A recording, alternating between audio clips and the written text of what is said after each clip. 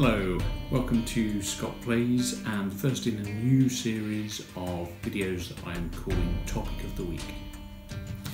In this series I will be posting a discussion topic to the Facebook group each Sunday, and then at the end of the week I will discuss the responses I've got and my thoughts on that topic. So, last weekend I posted about Kickstarter exclusives, asking do people like them or hate them, does it matter whether they're functional or aesthetic exclusives, should they be time limited, and whether they make people back or avoid a campaign. And I got a few responses. Rich said, I'd like them better if they were strictly exclusive and not sold or given away at cons. Ronald said, how I hate Kickstarter exclusives. It is like being punished for not having enough money or finding a game late. CMON is one of the worst companies for this, and at an average Kickstarter price crawling up to $125, screw you and your Kickstarter exclusives. Thanks for selling me half a game. And finally, Timo said, like Ronald said, I like it when you get some alternative art box, cards, etc. as exclusives, or you get an add-on for free as a backer, but when I see the differences between a Kickstarter and its retail and half is missing, I don't buy the game in retail then. And I can certainly see their point of view. For me, I sort of sit halfway between the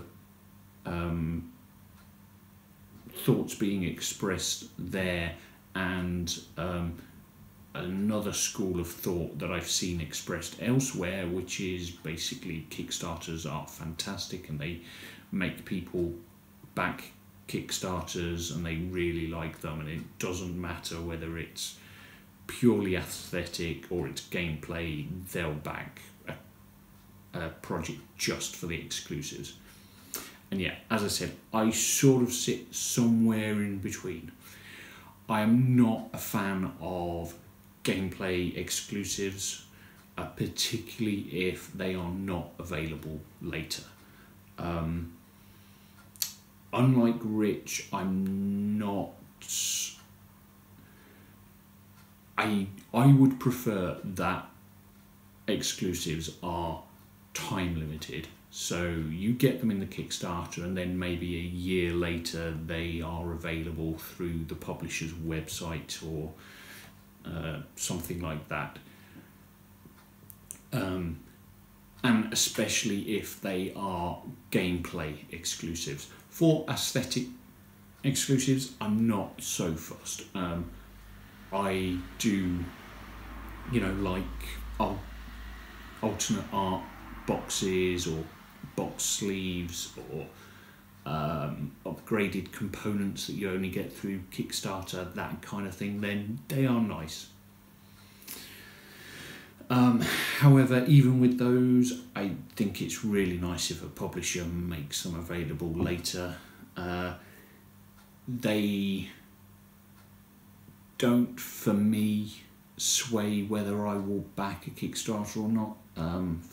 Personally, gameplay and the mechanics and whether it's a good game is far more important than any kind of exclusives or even just aesthetics in general.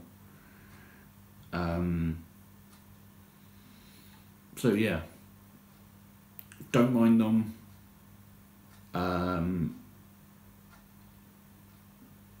Actually, I do mind them when they push the price up. And it was one of the things Ron and Timo said, that particularly Ron, he talked about the $125 price of an average CMON game, and from what I've seen lately, they seem to be going even higher than that. And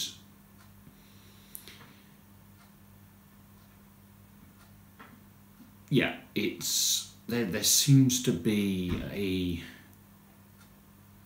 push towards certain companies using Kickstarter as a way to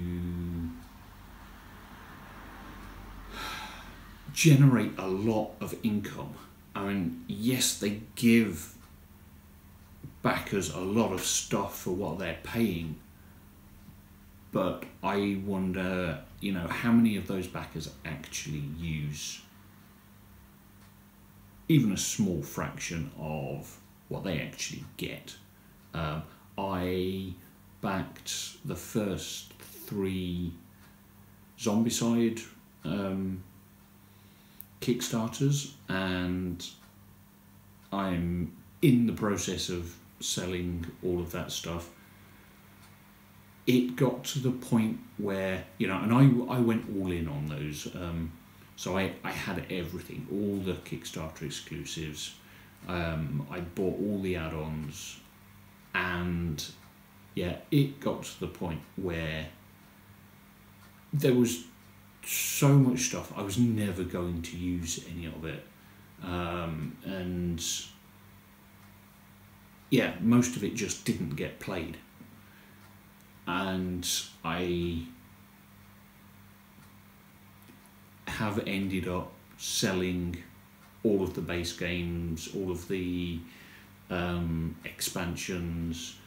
I started getting rid of all the exclusive stuff. A lot of that is already gone, and the add-ons, again, they're all getting sold, partly because it just didn't get played, and I had all this stuff taking up tons of space on my shelves.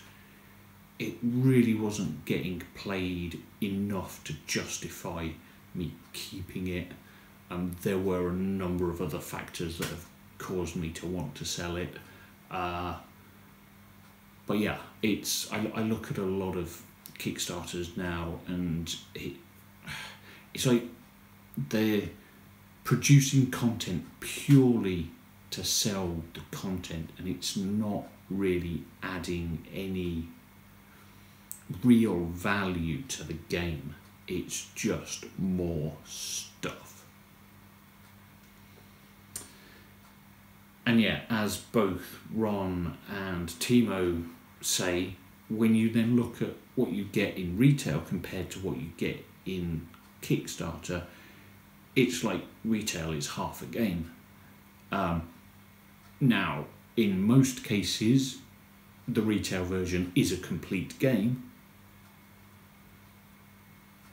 but you can't help but compare that to the Kickstarter version and think, I'm not getting anywhere near what the Kickstarter backers got. And call me or not, especially with their move towards things like in the I can't remember what the game was, but the one that had the huge Cthulhu mini that was both an aesthetic and gameplay exclusive, and I didn't keep up with what actually happened in the end with that, but I'm pretty certain the mini itself, not that you can call it really a mini because it's like the size of a toddler, that's not going to retail. I don't know if they are doing a sort of version of the scenario that went with that for retail, but certainly during the beginning of the campaign it was, if you want this scenario which ends the campaign, you need to back on Kickstarter and get this mini and pay however much extra that you were paying for it. And it's that kind of thing that's just, I can understand why companies do it.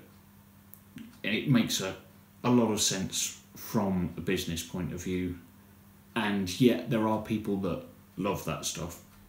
For me, yeah, no, it's not something I want to get involved with anymore. As I said, I did buy into Zombicide. It would be wrong to say I regret doing that. We got a lot of fun out of playing Zombicide. I still think it's a good game. It's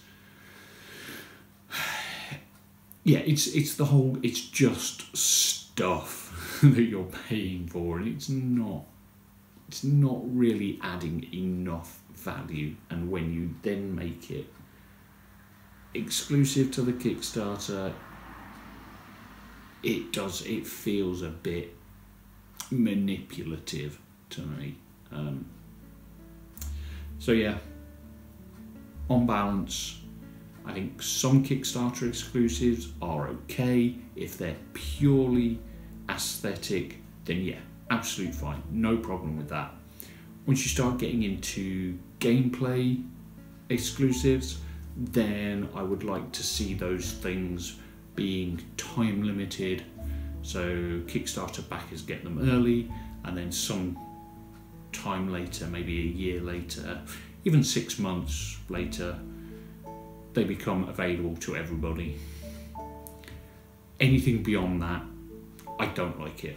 Don't like it at all, and I wouldn't say it stops me from backing a campaign, but it will make me think twice, and if I don't back it, then I'm almost certainly not buying it at retail. Yeah, especially if it's like gameplay exclusives, because you are getting less of a game, and I don't like that. Anyway, thank you for watching. As I said, I will be doing this weekly. I will be putting up a new topic to the Facebook group after I've finished recording this. I will put a link to the Facebook group in the description, so please come and join the group and get involved with the future discussions. Thank you again, and hope to see you on another video soon.